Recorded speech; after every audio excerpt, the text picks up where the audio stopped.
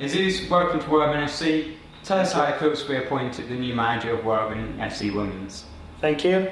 Well, it feels very good, to be honest. I'm very excited about it. Never thought first moment that there was a possibility, but you know, when the possibility came an option, I just went for it, and it was very good. Everyone at the club at the moment, when I spoke with Nathan first, even the first conversation we have on the phone was already good. I think we get on very well. Already with some members of the staff that I spoke, very good as well. Some players messaged me already as well. So, it feels very good.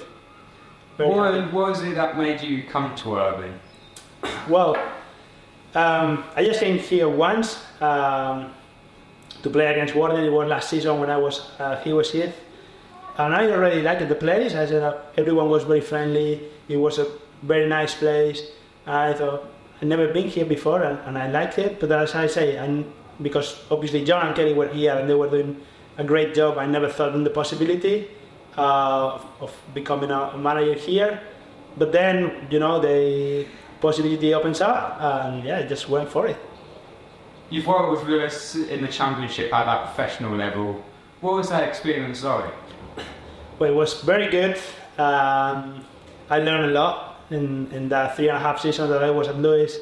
Obviously, competing in the Championship and really in a position where you really need to win, and not only, you know, obviously you want to play in a certain way, but at the end of the day you have to win in there because you know, players are living from it, and even me, I was living from that job. So obviously losing can mean lose your job. So it was intense, but I learned a lot. It was the best experience in my life in football. I hope everything that I learned there now I'm putting it on my way, and hopefully bring it through to Worthing. Just focusing on that time at Lewis, how will you be able to bring those professional standards to this thing? Well, it's difficult because obviously the level is different.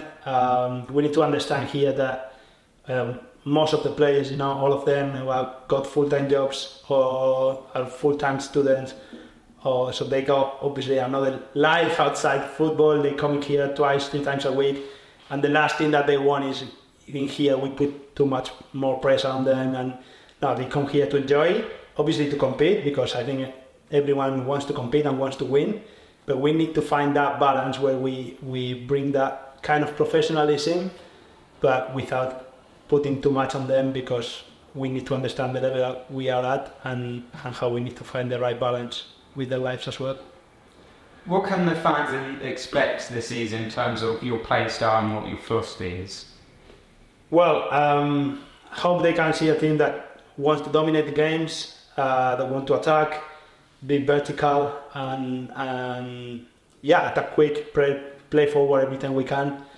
But at the same time, in moments that maybe we need to defend a bit better, we know games have some different momentum, so we maybe play against teams that they are better than us and they dominate us, and we need to work hard as well, and we need to know how to defend and fight for each other in that moment as well. So I think predominantly, hopefully, an attacking team and an exciting football, but good fight as well, and be a team hard to beat as well. Going into this upcoming season, what ambitions do you have for it? Well, obviously last season the team, last 2-3 seasons the team's been doing very well, getting promotions, even finished third last season in the league, which it was very good.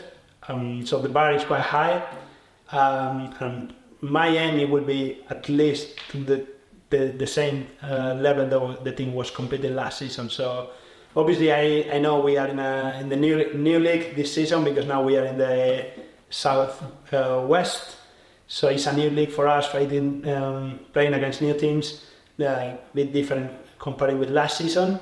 But I think the aim has to be the same. It has to be, if last season the team finished third, the minimum has to be stay in that top 3 and try to get better. We know it's difficult, but we need to go for it.